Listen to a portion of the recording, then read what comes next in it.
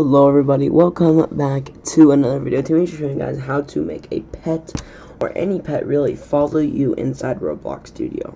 Now I have the Pet Simulator X Dragon. This is all like Preston's pet, whoever's pet. This is just for an example to show you guys how to make this system. So first thing you want to do is put a local script inside starter player scripts. I'm gonna call it pet following,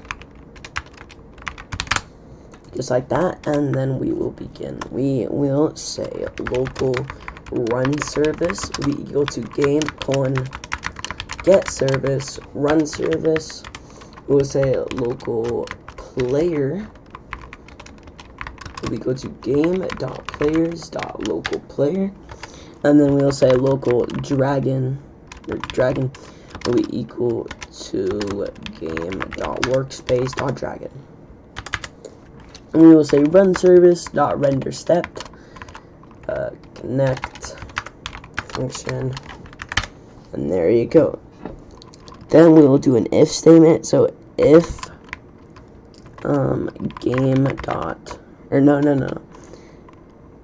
if dragon dot position minus player dot character dot humanoid roots part dot position dot here dot magnitude I think I spelled that right, is smaller than or equal to 15. Then we'll say then, so if it's that, then this will run.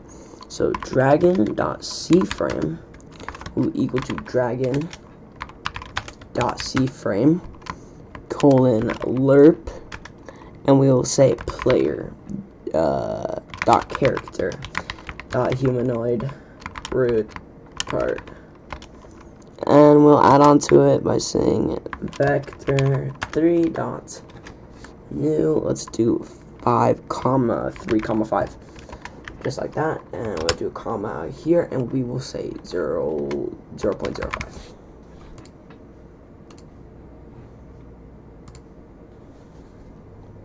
And now, here, let me get rid of this real quick. That's my bad. Let's get rid of that.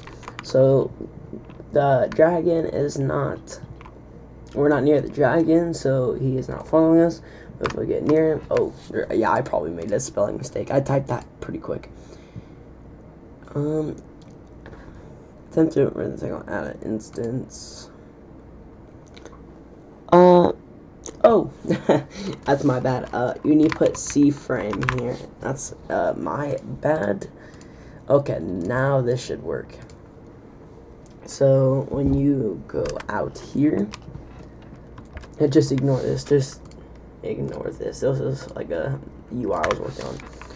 But if you get near the dragon, he follows you just like this. Let me change my player speed.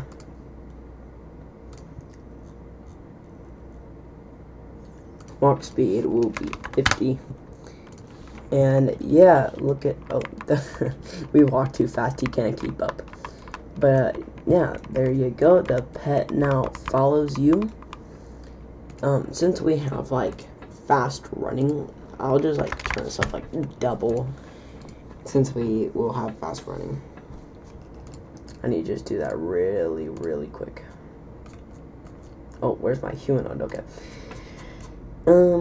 Walk speed will be 30, let's say. And then yeah, look at that, we run faster, and our pet dragon is still following us. And just to let you guys know, if your dragon is not anchored and he starts moving around, then before, when I tested this, when you don't have the dragon anchored, then it like spazzes out and it won't work as well, and it won't face you.